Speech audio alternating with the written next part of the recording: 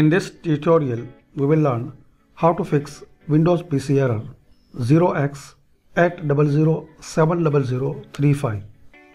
So first of all, go to Start and type gpedit.msc. Now just open it.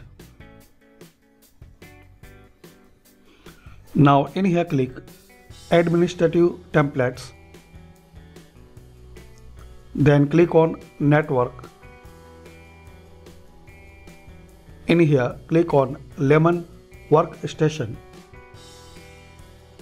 Now in here just double click on Enable Insecure Guest Logons. Click on Enabled. Click on Apply. Then OK. Close it and restart your PC. By this easy and simple method, this error will be fixed. I hope you like this video. Thanks for watching this video.